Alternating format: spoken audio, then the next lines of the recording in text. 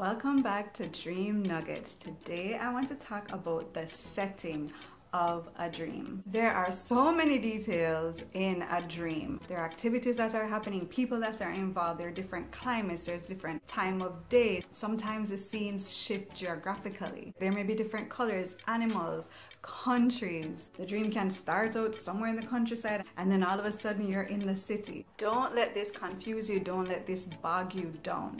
There are some details that are just meant to be the setting of the dream. In the same way that there are details in a movie or a novel that are just meant to set the backdrop for the main characters to perform and to tell their story, it's the same thing with dreams. There are some things that are just meant to be in the backdrop, that are just meant to set the scene so that you will remember what happened. These things help to connect the dots, but allow the Spirit to lead you to pinpoint and to focus on what matters, what the Lord is actually trying to say, instead of, oh my gosh, there are all of these things happening in the dream, like what do I need to pay attention to? Usually the things that jump out at you initially, those are the things to focus on.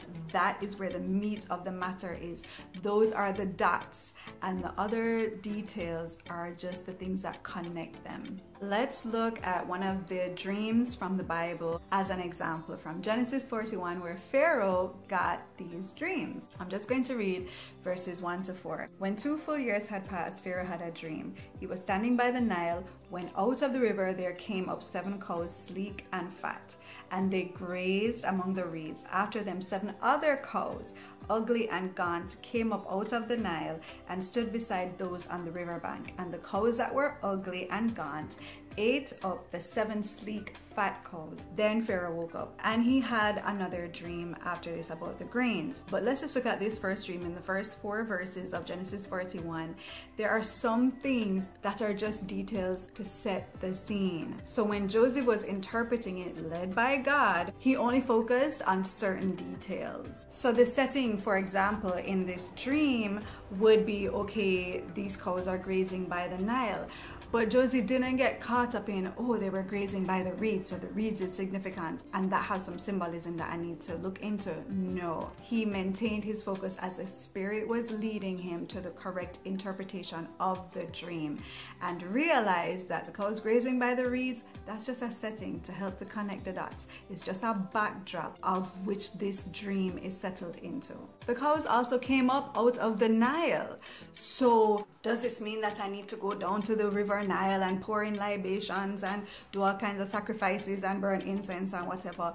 No, Joseph kept his focus as the Spirit was leading him to focus on the major elements of the dream, which God was using to communicate that, hey, there's a famine that is coming up on the land. And this is supported by verse 16 of the same chapter, where Joseph is saying, I cannot do this on my own. God is the one who's going to give the interpretation.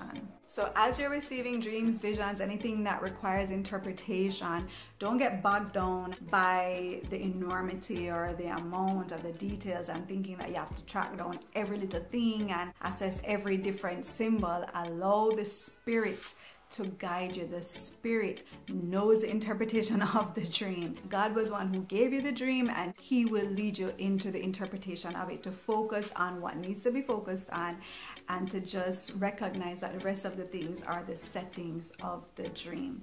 Be encouraged. See you next time.